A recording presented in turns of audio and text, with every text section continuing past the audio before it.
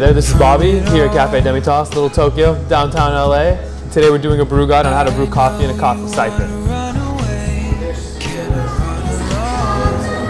We like coffee coming out of the siphon because aside from it being really sexy, it creates a very light, clean, aromatic cup of coffee. Real clean, very crisp, almost no body, almost like a tea, like a coffee tea if you will. Even though it looks all high tech, it's actually one of the oldest ways of brewing coffee. The first patent was actually filed in the 1800s in Germany, and I always think that's pretty cool. All right, so we're gonna fill this up with 350 grams of water. We're gonna stick to our usual ratio of 350 grams of water to 25 grams of coffee.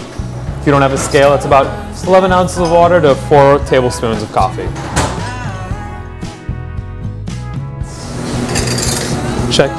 Check on your scale.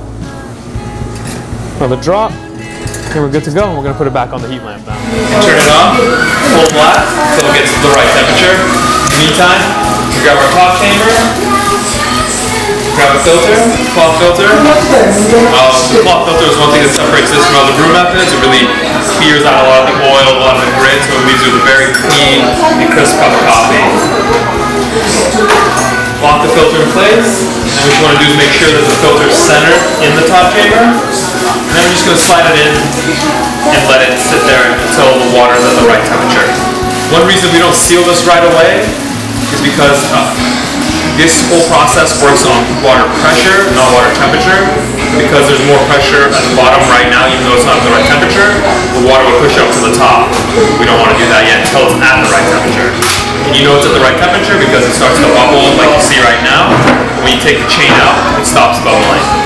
So when you put it back in, you see that it starts to bubble again, you know it's at the right temperature and it's ready to be sealed. So you seal it, and you're going to see the water start to push up into the top chamber.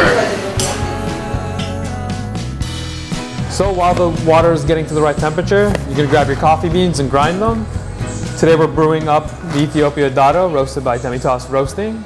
We really like this coffee. You get jasmine, you get lemon, a little bit of grapefruit peel on the end of it, and it works really well with the siphon because it gives you that it really brings out the floral notes in this coffee. One thing interesting to note, how small the beans are. Ethiopian coffee has really some of the smallest beans, which is pretty interesting. So you can see how much smaller the Ethiopian coffee is from the Ethiopia heirloom varietal to the Colombian coffee, which is of a Caturra varietal. And grind them up.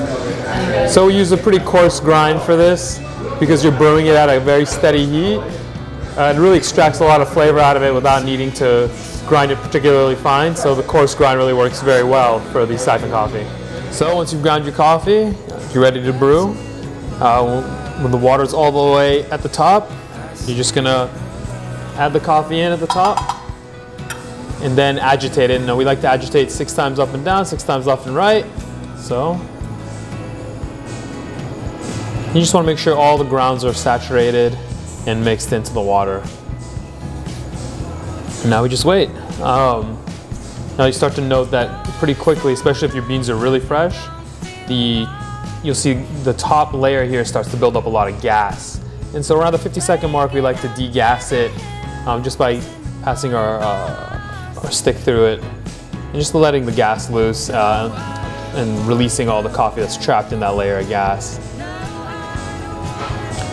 We like to brew it for about 100 seconds. And once those 100 seconds are up, we kill the light. We like to take it off the heat and let it cool down.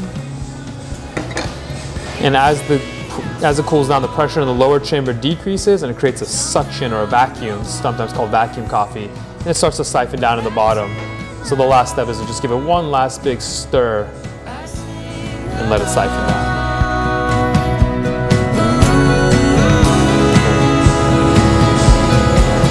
And we'll let it siphon back down into the bottom chamber here.